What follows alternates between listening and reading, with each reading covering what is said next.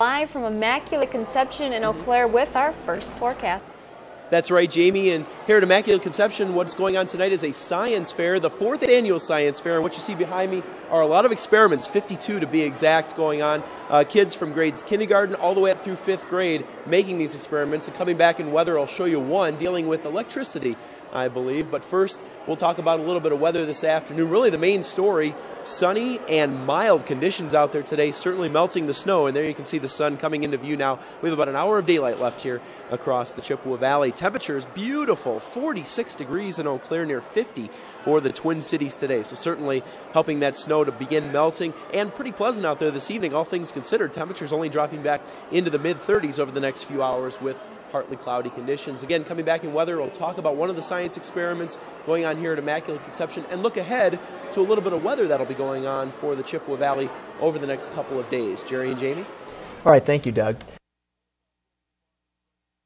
Now, from the News 18 forecast team, weather with Chief Meteorologist Doug Michaels.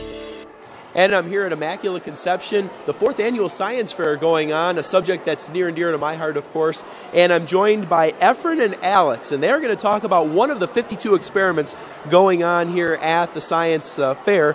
Efrain, what is your experiment talking about today? My experiment is talking about electricity, how to light up a bulb. Okay. What grade are you in, by the way, Efrain? I'm in 3rd grade. Okay, this looks like a pretty cool experiment. Why don't you tell everyone how this works?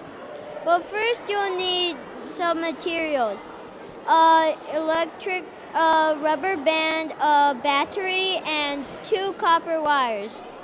And you will need to attach the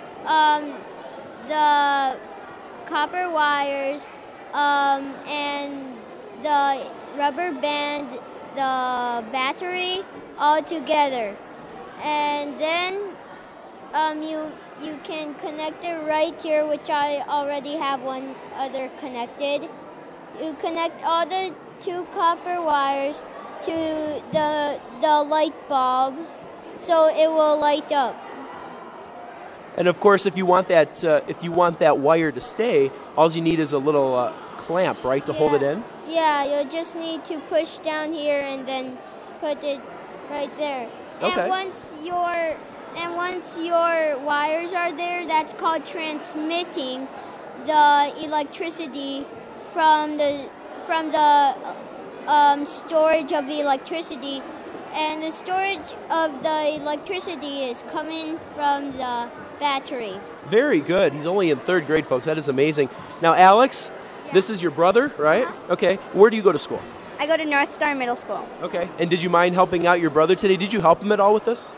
Well, he's a pretty smart kid, so he did most of it by himself. But I would say so. Well, thanks, guys, for coming up here today and showing me your experiment, and everybody else, too. Let's take a look outside. We're going to talk about weather this afternoon.